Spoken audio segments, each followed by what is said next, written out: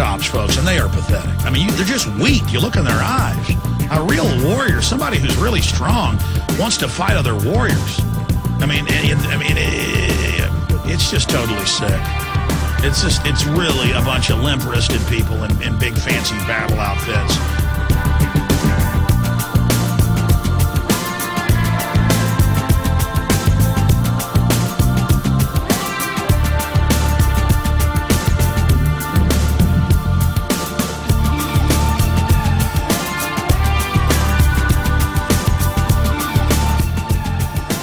You remember that, cops and military. And don't sit there and tell me it isn't true.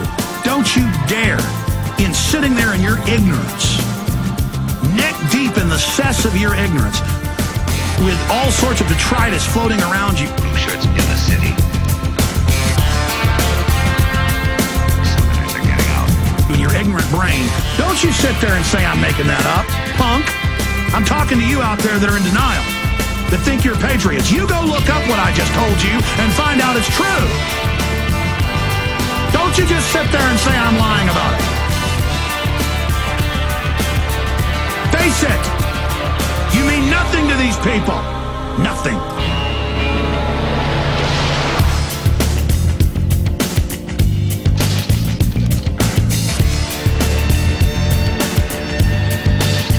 Our way of life is under attack. But we are opposed around the world by a monolithic and ruthless conspiracy that relies primarily on covert means for expanding its sphere of influence. Watch out. There's two of them. On infiltration instead of invasion. On subversion instead of elections. On intimidation instead of free choice. On guerrillas by night instead of armies by day. We have before us the opportunity to forge for ourselves and for future generations a new world order, a world where the rule of law, not the law of the jungle, governs the conduct of nations. When we are successful, and we will be, we have a real chance at this new world order, an order in which a credible United Nations can use its peacekeeping role to fulfill the promise and vision UN standards.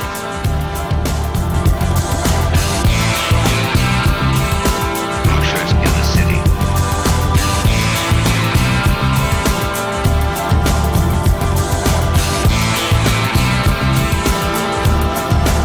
Now, is that treason? Is that espionage? Hitler couldn't conquer us. Stalin, Napoleon, whoever, couldn't conquer England, couldn't conquer America.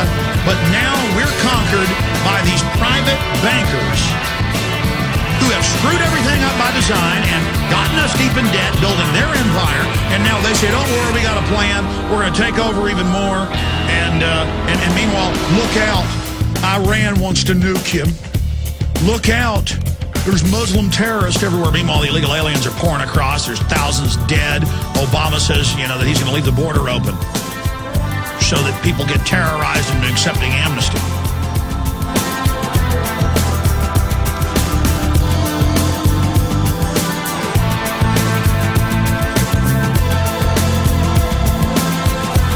There are true people out there.